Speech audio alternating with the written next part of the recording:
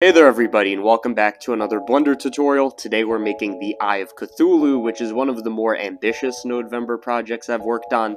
Let me show you what this looks like in the 3D viewport. You can see it's basically a cube with a bunch of, volumetrics going on. That's how I did the clouds. And this monstrosity of a geometry nodes project. In fact, look at all these nodes. That being said, I want to show you how to make the Eye of Cthulhu. I want you to treat this more like a, not like a podcast or a live stream, but just a very calm tutorial, because there's going to be a lot going on. I expect this to take, longer than the other ones, but we got to do a lot in terms of geometry nodes, a lot in terms of materials, so buckle in. You're probably going to learn a lot of tricks during this one. So if you think about what the Eye of Cthulhu is, and I'm just going to set up geometry nodes as I do this, Eye of Cthulhu is basically this kind of distorted sphere with veins going along it, kind of like capillaries, a pupil, and then tendrils that make it fly. We need to make all of these components, but we're going to take it piece by piece by piece, geometry first, materials later. So starting off with the eye, it's basically a big sphere, so I'm going to take a sphere and make it large, and I want this thing to kind of look blobular and distorted over time. So I'm going to set position, and I'm going to distort this with some noise. So again, because this tutorial is so allegedly going to be so long, I'm not going to explain like everything I do. I'm just going to talk about the methodology, right? So for example, when I have a noise texture, yes, I need to subtract by 0.5, 0.5, 0.5. I've explained it a million times, but if we explain every little step, we're going to get lost in the weeds. So I have a noise texture, I'm centering it, and I'm scaling it. I want this to be a low resolution kind of noise, something like this, and I want it to be animated over time, so I'm going to use a 4-dimensional noise, W relative to the time, that I'm going to make twice as slow. So if we look at this now, we have more of an interesting thing going on. Let me make this a little less intense, and, I wanted to divide by 2, and a little slower. This is something I want to be smooth. And there we go. We have the crux of the eye. Next, I want to add veins, and I'm going to save this. I'm going to call this available on Patreon, because it is. It's going to be available on Patreon. Link in the description if you want to support these tutorials. Next thing I want to do is I want to create these veins that go up it, kind of like the capillaries in your eye, those red veins and all that. And this is exactly what the shortest path node's for. So we're going to start here, select a bunch of random points, and create things for that.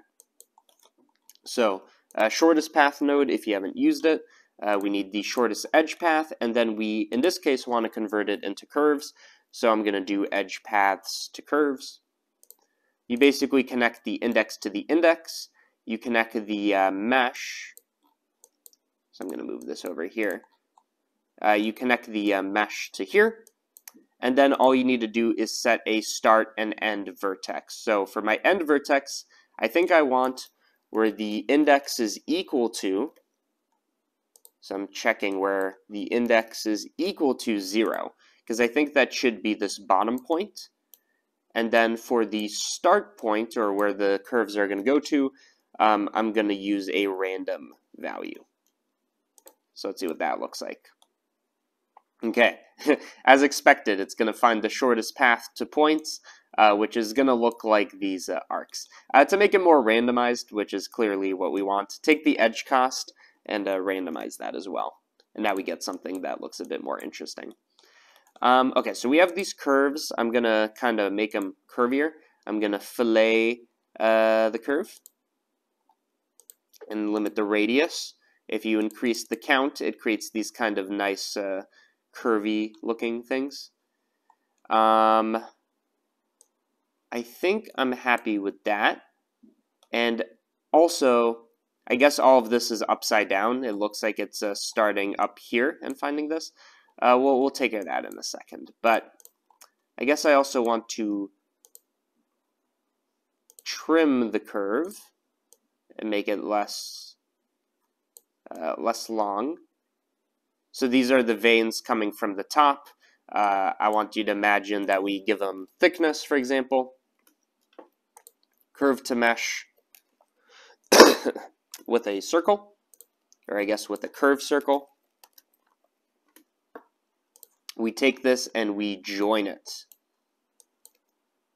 And the good thing is, so right now this is looking dreadful. So I'm going to make this tinier, lower the resolution, make it even tinier.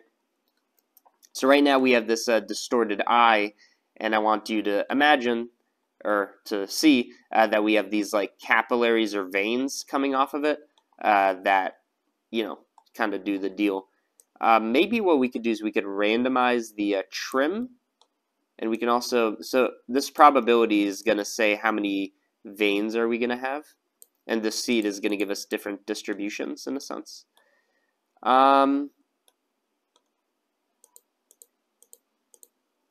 Yeah, I think something to do here is we want to resample the curve. This is just going to smooth it out a little. It's going to make it look less intense and all that. So here's before. It's looking quite angular and after. And I think I'm happy with that. I think one thing we need to do is we need to mess with a couple of these parameters. I don't want there to be this many. There's a lot of overlap here. So we don't need this many veins. Something like that. Play with the seed. Whoops.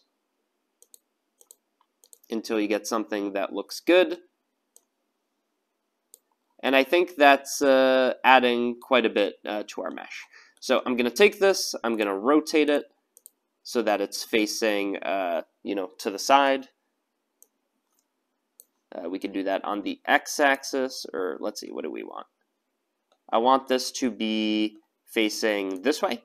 So we want to rotate on the y-axis, it seems, by negative 90 degrees. Okay. Let's make our veins look better. This is just going to be a matter of radius. So I'm going to set radius. I want this to kind of taper off in a sense. So I'm going to use the spline parameter. So as we go along the curve, change the radius. And to get a custom control of this that we can kind of mess with in a very visual way, I'm going to use RGB curves. Set the radius, and what it's doing now is as the factor increases, our radius increases. So it's going to look like they are very thick in the beginning and then they taper off, unless we do something to this. But this looks much better than before, I think you'll agree. I think another thing we can do is we could have these like pulsate and they could be bigger, and I think there's a couple things we can do. So I'm going to multiply this by 2. So now they're nice thick veins. Yeah, not the first time you've heard that expression, yeah. They're nice thick veins, and you could do some interesting stuff as well here with like, you know, shaping our radius. But I think I want this to pulsate. So what I'm going to do is for the factor, I can add over time, and we want this to be repetitious because it's going from 0 to 1. So I'm going to make this a fraction. I'm going to add I guess we could do an RGB curves again and reset it. And I'm going to add what I'm about to do. Let's reset view, or how to reset curve. That's what I want. So you can see this is giving it a pulsating. It looks horrible, but you can see we're taking the factor, and as we go along the factor, we're adding over time, and then, which is what makes it go along this, and then we're having it repeat with the fraction. We want this to be nice and smooth, so I think we just want to raise the middle. Yeah, and now we're getting this nice pulsation, and we could get fancy with it. Look at that. And we can also offset it so they're not all pulsing at the same time by adding a random value. Interpolated per spline. So now they're not all going at the same time. And you could also randomize the speed and all this. But I think that looks pretty good. Let's see. So we're adding this over time. And I think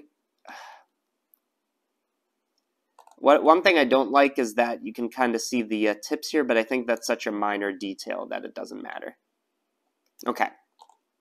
I think we're almost done with these. Again, this is something you can grow over the sphere and choose how much you want it to take over.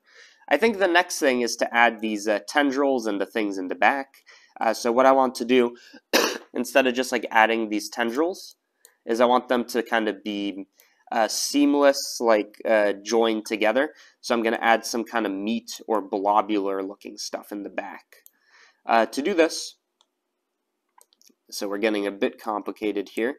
So we have our curve, and we have the original with the set shade smooth.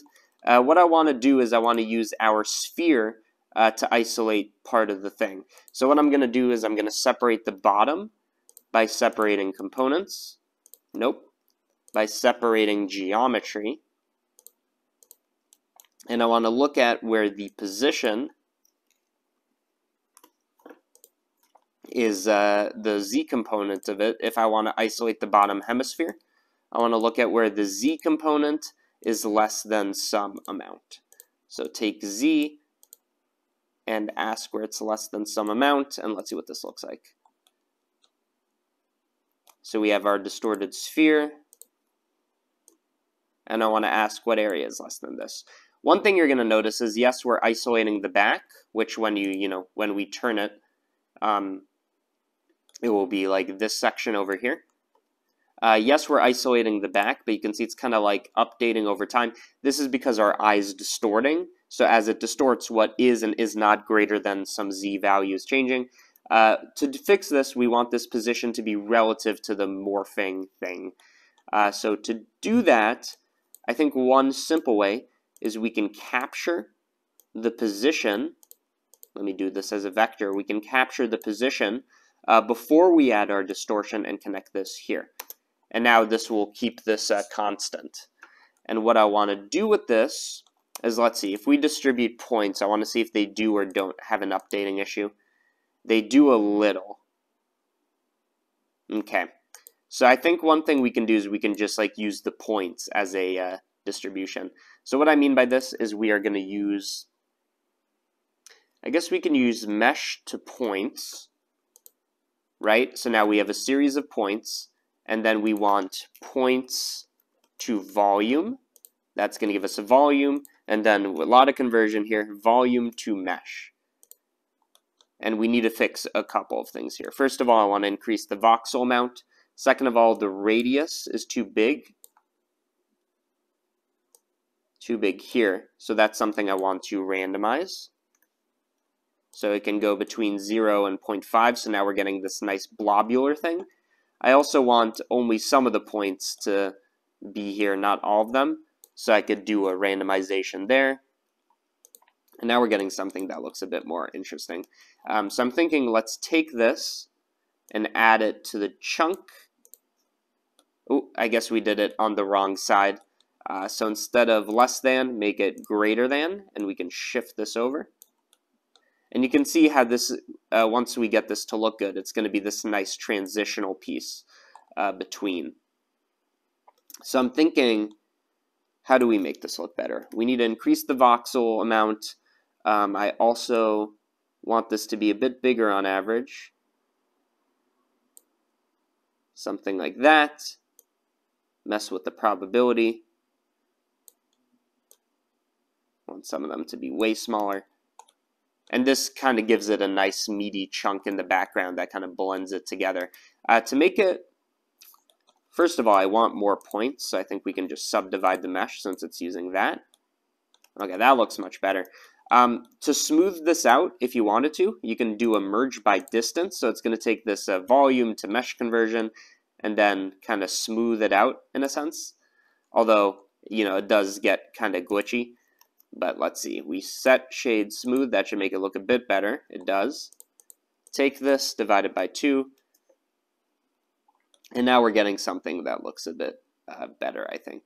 This is something that we can also evolve over time. I didn't do this myself, but you do something like, you take the radius, and we're going to add time. So we want this to evolve over time, and oh boy, that was a mistake. We want to send this through a sine function so that it's repetitious and stays between -1 and 1. I'm going to map range. I know I'm doing a lot here. Again, I said I wouldn't explain like everything. So -1 to 1 turns into 0 to like 0.2, so that it can only grow by a maximum of 0.2, and now you can see this thing's pulsating.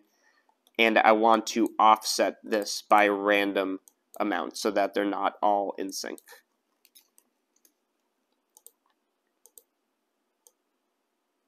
And now you can see these are pulsating at different amounts. What do I want? I want it to be smaller or bigger, so let's do -0.1 to 0.1. And let's see, here's before and after. I guess it's still a bit too big. Divide by 2. Yeah, now it's looking nice and blobular and all this. Again, this is all, I mean, I don't need to tell you that it's all procedural, but it's all procedural. And you can have it like overcome the eye or just be really only in the back. It is 100% up to you. But I think that looks pretty good. There's a lot going on here. And I think once we add these tendrils, which aren't too complicated, we're going to be ready for materials. Now, if you think about it, the tendrils should come out of the same area where the blob is, which is this top selection. So we're actually almost ready to do that. I want to instance on points right here, and I know we're getting a confusing looking mess, but you know, that's the deal. I saved since I didn't save for a while. What we're going to do is we are going to instance on points a curve. These are going to be our tendrils. Again, we want this to be random so that it's not all of these, but there's just a few tendrils. And basically, as you're seeing, this tutorial is just basically adding as many random values as possible. I want to randomize the scale, so some tendrils are long and some of them are short.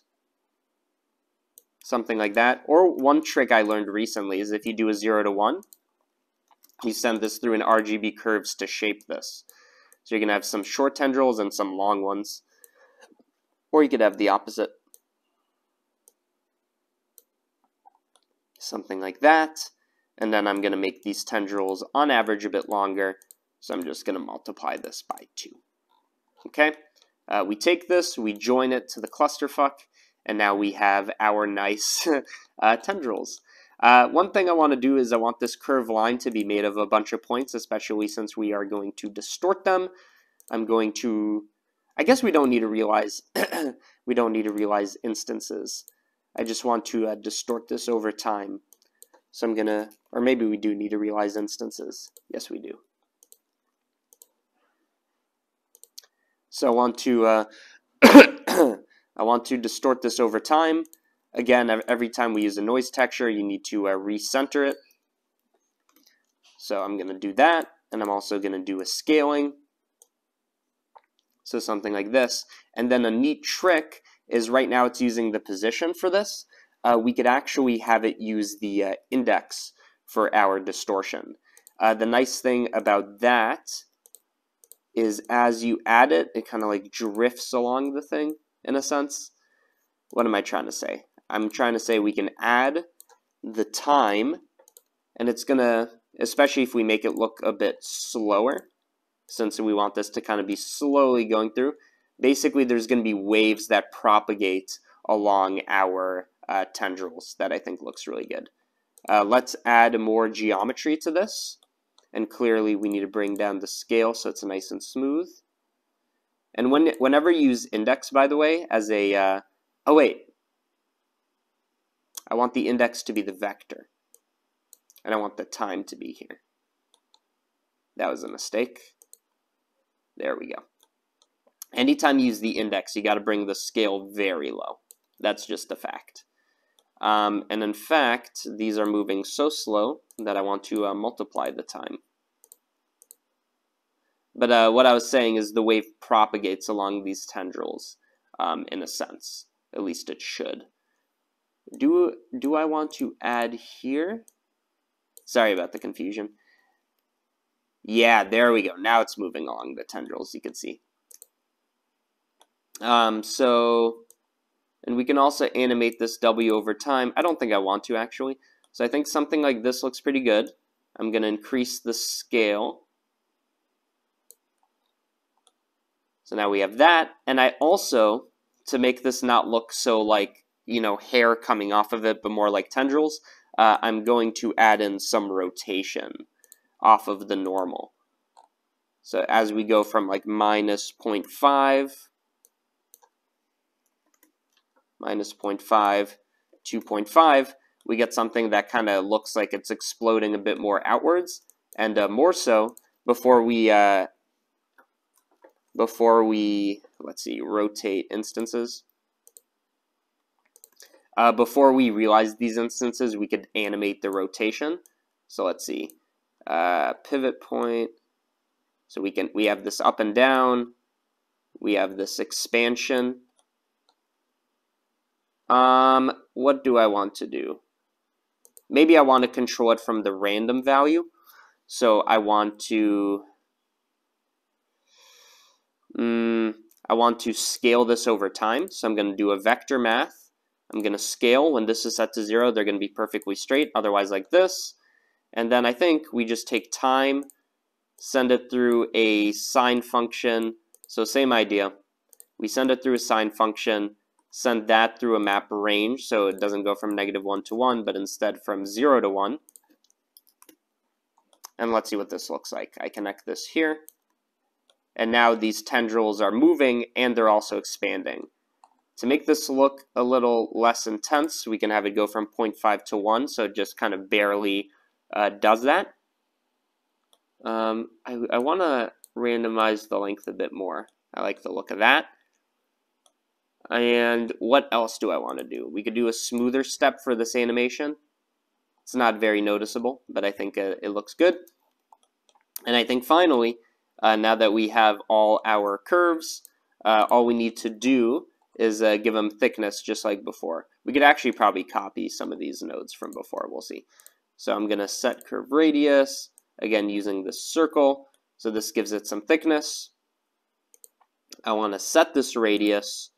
And let's see what happens if we connect the same function from before. So the pulsating function. I think one thing is they're kind of facing the wrong way. Let's see what happens if we reverse the curve. I do like this idea because it requires like a lot less work. I think that looks pretty good.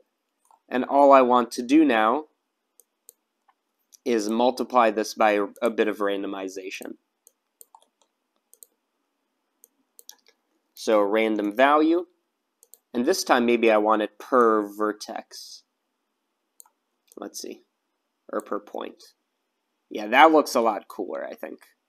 Okay, so in terms of geometry, there's a lot more we can do to this. We can actually add curvature to the pupil and all this. But I think at this point it's probably wise to get to the point where we're making some materials. So let's get to that. So for the materials, basically all we want is slippery, gooey, gory. That's what we're going for. So I'm loading up cycles. I'm using an HDRI environment for the lighting, so we can actually get reflections on all the gory elements. And I don't think it's going to be as difficult as you think, or as you may think, these materials. So really all we have is we have a bunch of components that we're eventually joining and then rotating together. Each one of these is going to get its own material, or we might reuse it for some of these. So I'm going to go to the shader editor. Let's start with the eyeball. So for the eyeball, I can set material, find out which one the eye is. So let's see. It's the one where we just distorted it, this. Okay, so this gets the eye material. So now when we mess with the eye, it should only affect the main sphere. Yep. So the eye should kind of be this yellowish, very reflective thing. You could try adding transmission and all this, so it's like see-through, transparent glass. I don't think that's really the look, so I'm just gonna play with this just a little until I get something that I like. Okay, there we have the eye. We're going to add more detail to it for sure. Next, let's do the tendrils, these like meaty tendrils. And to do that, I'm going to copy the material. I'm going to set this to a new one. And then this one can be called tendrils or veins. So now when we control this, I guess it's affecting both of these for some reason.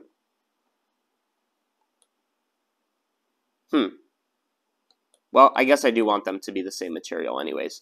So what I want to do is I'm going to use a noise texture. And by the way, this is something where you want to create a custom coordinate system for each component. But again, that's probably too much work for a tutorial at this point. So I'm just going to add a bit of high detail noise. Something like that. Add a bit of roughness just to have a gory element. This is going to control a bunch of stuff. First of all, I'm going to have this be kind of like a darkish red color for this nice gory color. And the trick to make this look like gore is in the bump mapping. So we're going to use this as a normal map. Let's see what that looks like. Okay, so that adds a good amount of detail. I want to bring down the roughness so it's nice and slippery, and I want to make this transmissive. And all of these things together is what makes this look kind of gory and stuff like this. And you want to play with the color so it doesn't look like chocolate necessarily.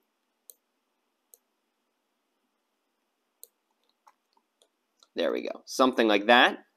I'm thinking also for the eye, now we can go back, we could have this do some stuff relative to ambient occlusion, so where the tendrils are touching. So as we go here, I'm looking at this ambient occlusion, and I want this to be darker in those areas. And maybe we could also have it where it's black, it's kind of reddish. So you can see it's kind of staining the eyeball in a sense. And that makes it look a bit better, I think. Something like that, even darker.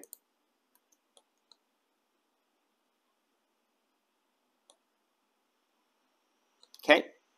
Next thing we want is the blobular component, and that's the volumetric. So we just need to see where the volume is. I think it's right here. I'm going to copy the tendril material since it's pretty close to what I want. So this is going to inherit the blob. So now you can see our blob's getting stuff. I just want to randomize the color a little. So I'm going to use this here. Copy the color here, here, connect it, and I want to add a bit of variation. So there could be some yellow components and stuff like this too. So you can see that there's two shades of colors going on here. And do I want this to be more transmissive? I feel like the more transmissive I make it, the more gory it tends to look. And I'm also going to do that with the tendrils. Yeah, that looks pretty good. You could also add clear coat in all this. Next, I'm thinking the eyes looking a bit, not gory as compared to the rest of this. One thing we could do is we captured the position before. Instead of just capturing it, we can store this since we want the coordinate system anyway, since we are making the pupil. So I'm going to store this attribute as a vector. So again, this is just the position coordinates for the for the eye. So I'm going to call this eye coordinates. And now we could bring this in here as eye coordinates. Let's see what that looks like. Yep, this is our position system. I want to do some stuff to this. So first of all, I'm going to separate the Z component and distort this with some noise. So quick trick on how to do this, just take a noise texture, mix RGB relative to a linear light operation, and that's going to break up your gradient a little and make it look a bit more interesting. So I'm going to add detail, I'm going to add roughness, and what I want for this, for the eye, I guess I didn't unlink these ever. Let's see. Oh wait, now I want to mess with the actual eye. What happened here? The blobular is super bright now.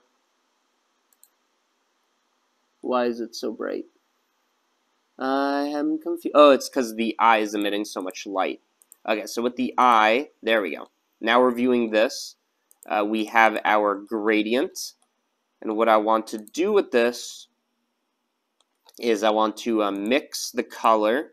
So again, we have this ambient occlusion thing going on. I'm going to mix the color red. Let's see. So here is before and after. Clearly, I need to make this darker. And I want to shift over the gradient. So now we can build on where this is going to happen. In fact, no, I think that looks pretty good. So we take something like this. I'm going to darken it even more.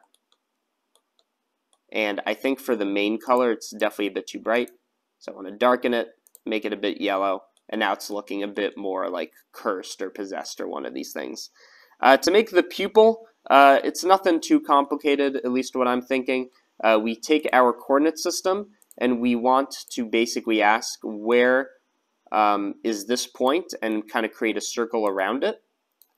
So I think an easy way to do that is we take some vector math,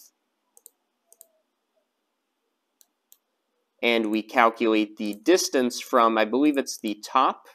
No, it's the bottom. There we go. So I'm calculating the distance from the negative pole of this. And then we could do some very simple stuff. So, for example, I could do a greater than operation. And then if I now have two principled BSDFs that I mix together, and this is what we're viewing, I use this as the factor. And I want to switch these. So for example, if I make this smaller, the pupil, this isn't exactly what we're going to do, but you can make it this very like dark thing that has its own material and transmission and all of this. What do I want to do for this? I want to use the distance as a gradient for the color. So I'm going to do something like that. I'm going to send this through a color ramp and add kind of layers to the eye. So imagine we have kind of like a green component and then maybe a blue component. And maybe I should set these to, or at least space them closer together. So now you can see we're getting layers to this. And then on the inside, it should be black. Of course, these aren't probably the colors you want, so maybe red and kind of like a yellowish is a better color scheme. But this is how I would roughly make the pupil. Again, this is something that needs more detail. So I'm going to take a noise texture connected to our coordinate system, and I'm going to bump this up and then use this as a normal mapping for our principled BSDF. And now we have some detail in the eye. To get this looking better, increase the detail, add a bit of distortion. This is just kind of create kind of the cornea look. And I want this to be everywhere except for here. So one thing we can do is we can take the distance, send it through another greater than, and then multiply this effect here. Or you could have it be the strength is another idea. So let's see, I'm bringing this down. There we go. Okay, that looks pretty okay. And we can mess with the size of the eye and all this. I think one thing that would be interesting is we could animate this in a sense. So let's see, we can add. And adding is basically opening and closing the eye in a sense. We could do this over time. So we take a noise texture, make it one-dimensional, and then do a hash frame over, or maybe just a hash frame. Let's see. That's definitely a bit too much. So I'm just scaling it. and then I'm going to multiply. Wow, that is actually an interesting look. I like that. Multiplied by 10. Let's see.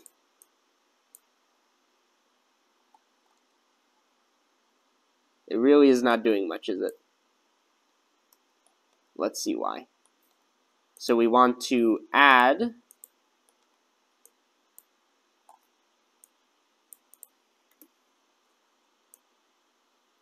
what is going on here? Oh no, we're multiplying. Sorry about the confusion. I want to add over time numbers between 0 and like negative 0.2, it seems. So maybe we do a map range here of the noise texture. And we go from like 0 to 1 to 0 to like negative 0.2 maybe. Let's see what that looks like.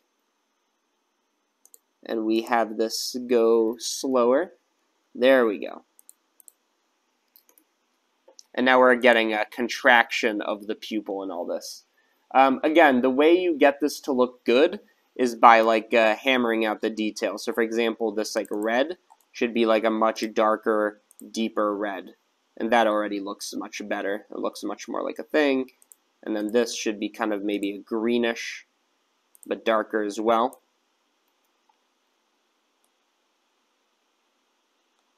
There we go. Tiny edits I want to do to this. I want the tendrils to be longer. Let's see if we can find these. I believe it's the scale of the instance on points, which is lost here. Here we go. So I'm going to increase the spread on those. And I think that's the essence of it. I mean, really what I did is I kind of hammered out the material a bit more and then put it in a cloud scenario. So let's see. Let's see what my original looks like. It's basically the same thing. I just kind of created a moody lighting and all this. I think one thing we could have done to add onto this... Oh, did I not save after a while? One thing we could have done that I think would have added is on the eye material, I added a normal mapping as well. As you can see right here, it's like catching the light and all this. Either way, I feel like that's like the basics of how to make this Eye of Cthulhu. The rest of it's just kind of, again, hammering out those details. So I'm going to make the blend, this one, the final one, available on Patreon and also Gumroad if you want to try it out.